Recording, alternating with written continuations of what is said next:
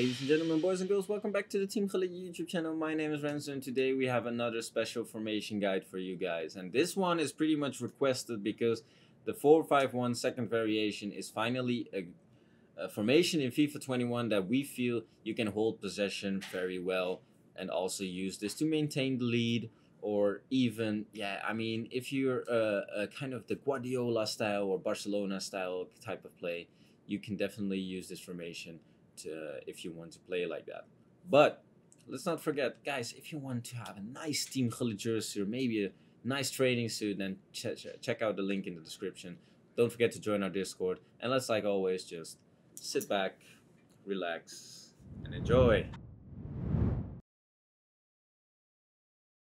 Like always, we're starting off with the tactics and the instructions for the 4-5-1 second variation.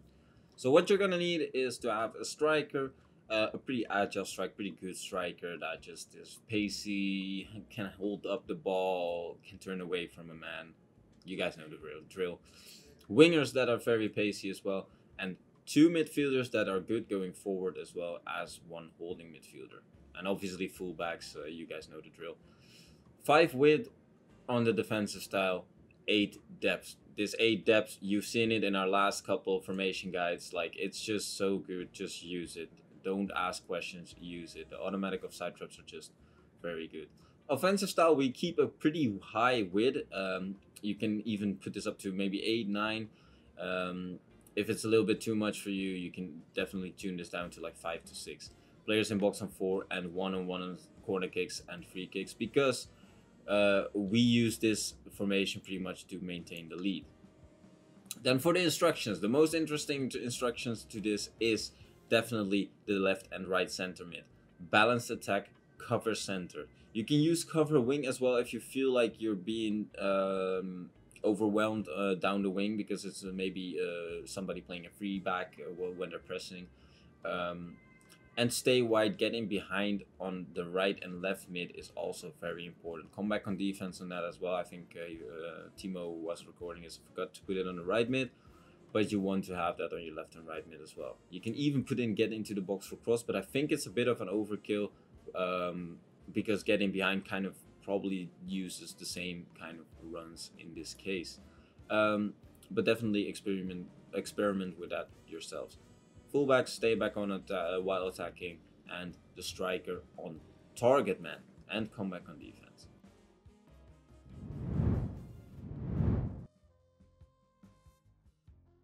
Okay, so the first thing that the 4-5-1 offers you is the ability to hold possession very easily. Because of these 3 center midfielders, we always have passing options and even in between them, but also to reach the wings very easily. Because like what I showed you there, like if you would have played the one of the central midfielders, you would have had an easy pass towards the fullback. And you'll start noticing once you play this formation that you'll have these passing opportunities very often. Here again, like if we reach Bruno, we do need to turn away, but it's 19 minutes, people are putting a bit of pressure on us. And the left back has so much space. But here as well, like we could have even played it back easily with Alward to Wan-Bissaka, who's at the right side. But like we do here, we do turn away and we play an easy pass to Roberto. And there's just 20-30 yards of space that we can easily run into. And yeah, obviously it's the 90th minute, and Roberto Carlos is Timo's favorite player probably in the game, so that's why he shot it probably. But right here, this is also something that you start noticing is very good about a 4-5-1. When you're in position down the wing, you always have these midfielders that are like supportive, like they will be there, and you will have a lot of triangle options in the game itself, because right here we had 2 options, the midfielder and the wing. And now you can just see it's a free flowing of football, and it's just very beautiful.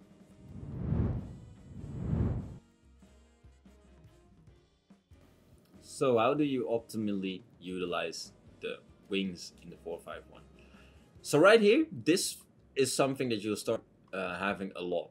When you retrieve the ball of your opponent, like in your back line, you can play the midfielder, and that's where there is space. And the opponent here had to commit with either his fullback or his midfielder. He did it with his fullback 1 second. We just get the space down the wing, because we have this getting behind on the right and left mid. and it's just so nice to have the option down the wing. If you like to play down the wings, to look for passes inside, back inside and stuff, this formation will suit you perfectly. Here again, it's the getting behind instruction on the right and left mid. Ronaldinho's making the run because of this instruction, and it's just a crazy pass from Memphis there, who is now playing LCM, I think, so he is unbalanced. And yeah, it just offers you so much space down the wing. You see here again, when you play your right or left center mid on that side, the winger will just make a run, and yeah, if they don't track him, you can't play him. And the through balls are just so good on this game that you guys just know you have to play them. Here again, we had position with left center mid, left mid opens up in space in behind.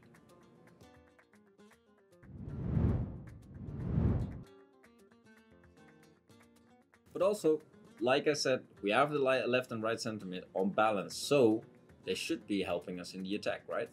Here, this is also just general of the formation, that you just have this 3 midfielders that are always in. But you can see Bruno here, because now it's Bruno again, who was on left center mid on balance. He is a little bit more running forward, so it allows you for like quick passing moves to move up the pitch. And even if you can't move up quickly, like you can see here, Nani is like holding the ball, but then Awar, our right center mid, who is on balance, is going to make a run in behind. And that's the thing. This formation, the balanced center mids are really free flowing, so that's why you want to have pretty good midfielders that go forward. So like Awar and Bruno, they have good dribble, good shooting, I should say 4-star weak foot, so they're pretty good on both right and left foot, right? And here, what you will see when you're playing this formation is, in these situations, you do have a lot of passing options. It's not like there's getting a lot of players in the center of the pitch getting in behind, making crazy runs in behind, but you can always play them. Like, you can always pass to them and like just maybe do one move and get past your opponent, right? And that is why Tiki-Taka is going to be very effective with this formation. And we do have a little clip here that Timo's very proud of, playing some beautiful Guardiola or even Arteta ball.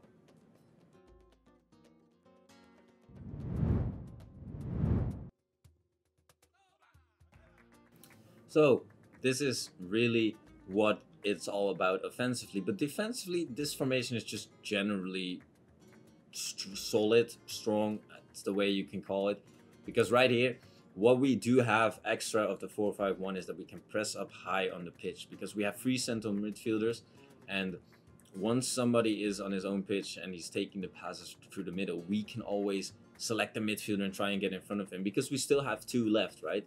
So it allows you the easy possibility to just press up high with at least one of your midfielders, which we do here again. Bruno, we're pressing up high, but we still have Renato that is like covering all of the dangerous passes. And it's just a very good formation in general, guys. I'm telling you, if you get used to this formation, you will definitely start having success with it, and especially to hold leads or just to play a bit more of possession play. But anyway, we came to the conclusion of this video. I hope you guys enjoyed this one. It's pretty late in the game. We're trying to still deliver content that is fresh to you guys. But yeah, doing our best. Let us know what you want to see next. And I'll see you guys in the next video. My name is Renzo. Ciao, ciao.